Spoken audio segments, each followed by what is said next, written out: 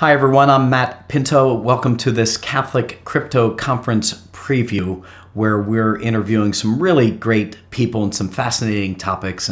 But first, let me just say, hi, Kelly. How are you? It's good to be with you. Good to be here. Thank you for having me. So I'm delighted you're with us. So with that in mind, Kelly, we've spoken about this word human thriving before.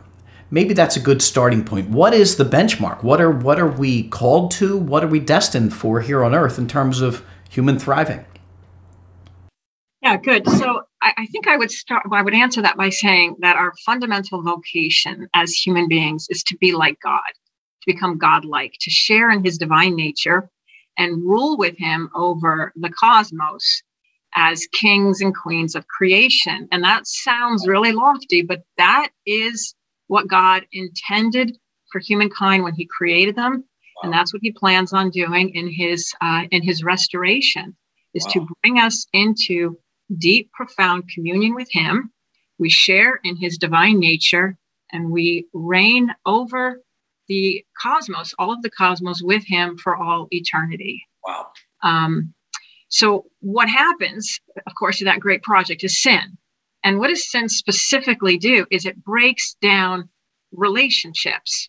And it breaks down the relationship with God, with ourselves, with each other, and with really the whole created order. So instead of now ruling over the created order with our fellow man and woman, with humanity in relation to God, our relationships have been marred and they've been struck. And that which is supposed to be the greatest source of joy, our relationship with God and with others, now has become, for most of us, the greatest source of our pain, isn't it? Either the relationships that we have with our family that have broken down, or with ourselves, self-hatred and guilt, anxiety, all that's a result of sin. It's not supposed to be that way. God didn't create us that way.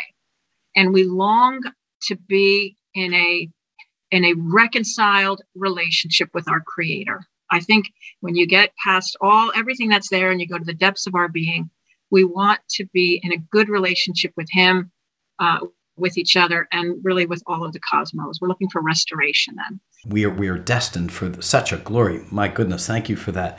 So how does this connect to the Sabbath? What is the connection between human thriving and Sabbath? So the idea of rest, it's meant to sanctify, right? You sanctify yourself, you sanctify the time, you sanctify your home by having this rest, right? The rest sanctifies.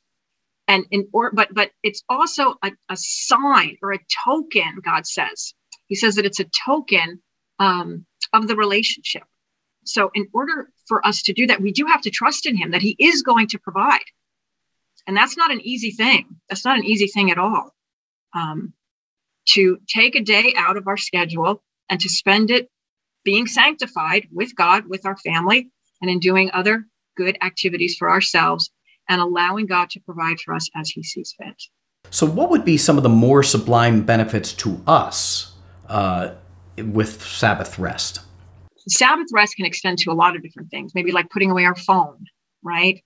It can extend to maybe reading things that we don't normally read. And so there's an aspect of discipline that comes with Sabbath rest, doesn't it? Engaging in rituals that maybe are hard for us. So there's an aspect of the Sabbath which is difficult, and that is the overcoming of slavery. We seem to, oddly enough, enjoy being in a state of slavery, slavery to our phones, maybe slavery to our work, slavery to whatever it might be. And so Sabbath rest is a time when God gives us a particular grace, right? A particular moment during the week when those battles that we're engaging in are easier for us to overcome. What would you consider a success? You deliver your message. If people could take away what, you would consider it a success? Well, the goal is lofty, but I would love them to see the laws of God as a means of human flourishing. But the rejection of God's laws, it can bring an immediate relief. But what it does seem to bring is a long-term suffering. Instead of seeing the laws of God as something which will hold us down, will keep us from human flourishing, they're antiquated, they're silly, they're ridiculous.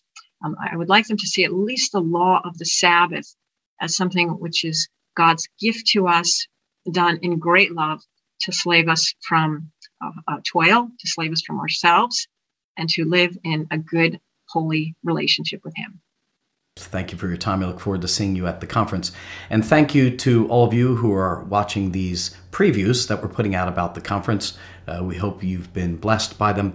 I really say with great confidence that there's so much more that we're going to be covering at the first Catholic Crypto Conference, a focus on technology and the good, the bad, how we can use it offensively as a church, how we can have a voice in it to prevent and mitigate misuses. So I think it's going to be a great event. I look forward to seeing you there. Kelly, thank you once again. Thank you. And check us out at CatholicCryptoConference.com, where you can learn more and hopefully join us. Thank you.